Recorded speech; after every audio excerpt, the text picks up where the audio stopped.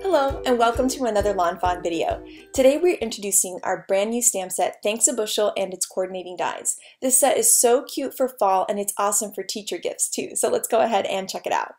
Here we have our bushel of apples, a single apple, and an apple with a bite out of it. We also have an open heart and a solid heart too. And then we have all of these awesome smiley faces that you can add to the apples or any other stamp sets that you might have too. And I love the styles of the smiley faces. The glasses just crack me up and this sad face is so funny. I love the mustache one. And then this one might be one of my favorites with the tongue sticking out. Then we also have a little angry face, which is cute for the apple with a bite out of it. Another style of glasses face, and then my other favorite, the heart eyes smiley. And then of course a nice little traditional smiley face too. Then we have some great sentiments. We have thanks a bushel and then sentiments that can go with it. For being a great teacher and for always making me smile. Then we have one other phrase, I heart you, a bushel and a peck, and an exclamation point to add to the end of those phrases. Next, I'm going to be using my Copic markers to color in these apples, and these apples are so much fun to color. I love them. So the first thing I'm going to do is lay down my lightest color, add my medium, and then blend that out with my lightest color. I'm going to add my darkest around the edges, go to my medium, and then to my light again. And that's how I'm going to be coloring all of these apples. Now you'll notice that I leave one part of the apple area white still when I'm coloring it. So you'll see here with this next apple, I'm going to leave one area white, and that's because that's the area that I want to be the lightest. And when you layer Copic markers over and over again on each other, they do become darker as the color layers on top of the previous color. So I try to leave one area of the apple lightest as possible so that I'm really getting the true color of my lightest marker. So you'll see I'm only going to add that light marker right at the end, and it really gives it a nice bright finish instead of layering the color too much. So that's one thing I just really like to do, and I'm going to do it once again here. Now just do a little bit of that light marker right at the end. I'll color in the leaves for the apples, and then I'm going to color in the apple with a bite out of it like a Granny Smith apple. And for the bite area, I'm actually going to layer over a gray marker over it to make it look a little bit more like the bit area of an apple. Next up, I'll be coloring in the basket, and my two markers here, they're kind of hard to blend, so I'm touching my light one to my dark one to create a medium shade to help me blend these two colors together, which really helps. And then I'm keeping it lightest towards the middle of the basket, so it makes it look like the basket is kind of bulging out in the center. Now here we have the coordinating dies for this set, and you can bend them apart at the tabs or use your wire snips to separate them. Then you can line them up with your stamped images, and I like using Post-it note tape to hold them in place while I run them through my die cut machine. And then here I love how striking those red apples are with that awesome white border around them. Next, it's time to create a background for these apples, and I thought a nice blue kind of gradient sky would be fun. So I'm using Peacock Feathers Distress Ink, and I'm starting off of the cardstock and then moving onto it to make sure that I don't have any harsh edges. And I'm going to keep doing this over and over again to build up the color to a nice, dark, rich color. So you'll see I'm just keeping on doing the same exact motion and really building that color up. Now to get the ombre effect, I'm going to switch to Tumbled Glass, a lighter color, and blend those two together. And I'm going to switch between the two colors to make sure that the edge between them is nice and blended. I just love how these two colors look together. Now I forgot to cut my piece with a stitched rectangle, so I just did it after I did all of the inking. I just ran it right through my die cut machine, and now I have a nice stitched edge to give it a nice finished look. Now I wanted to create a base, kind of a hill for the bushel of apples to stand on, and I thought using a brown plaid would be really fun for that. So I'm going to use the same size stitched rectangle, cut a rectangle, and then cut a stitched hillside from it so that there's stitching all the way around the piece. And then I cut a stitched rectangle frame from some Noble Fur cardstock. Next up, I'm going to stamp my Thanks a Bushel sentiment right onto my panel, and then I can start to build my scene. So I'm going to add my hill, and then I'm going to add that rectangle frame with some foam tape there just to give it a nice little dimension to it.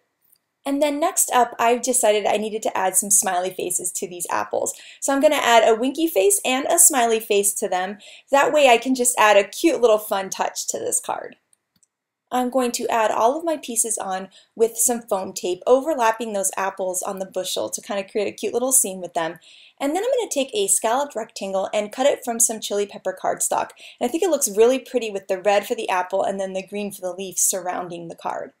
Then I'm going to take the whole thing, adhere it onto that scallop panel, and then I'm going to stamp on the inside of a card base. And I'm stamping the "For Always Making Me Smile" and then putting a little smiley face there, but I could have used the "For Being a Great Teacher" too.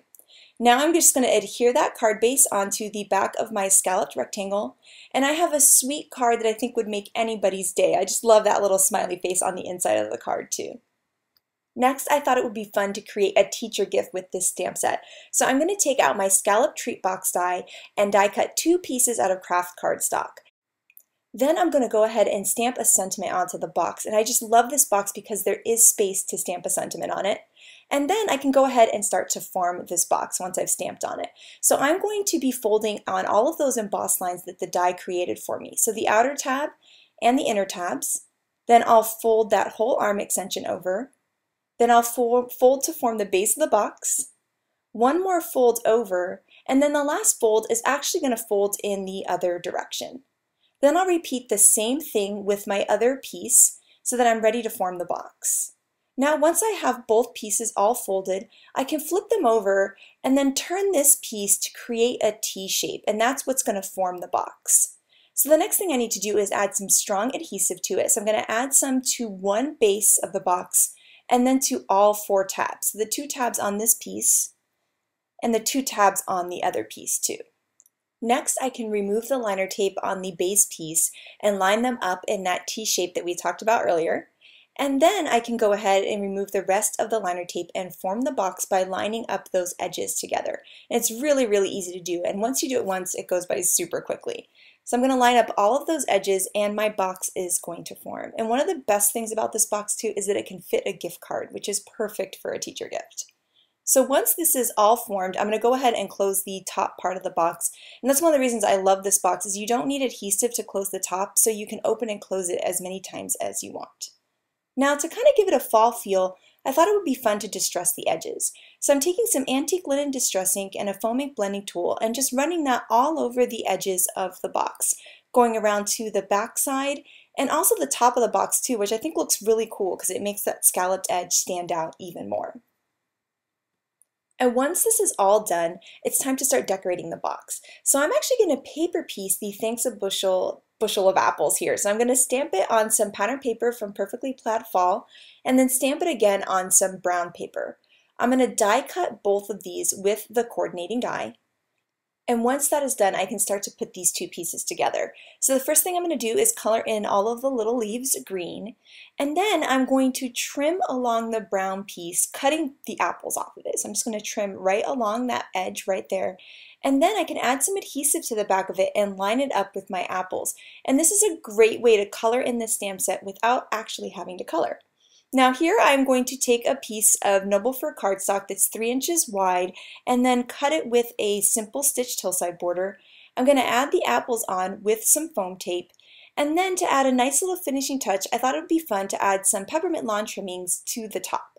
So I'm going to tie a bow at the top of this, and then I thought it would be fun to do something kind of cool with the bow ends. So I'm actually going to use some glue dots on the box to keep the bow ends in place.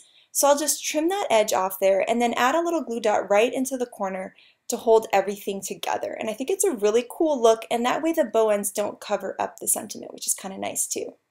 And here is the finished look, and I think this would make any teacher's day. And here is one more look at the 2 projects. I love that it's perfect for every day and perfect for teachers, so I cannot wait to see what you guys create with this set. Thank you so much for watching and have an absolutely amazing day. Bye!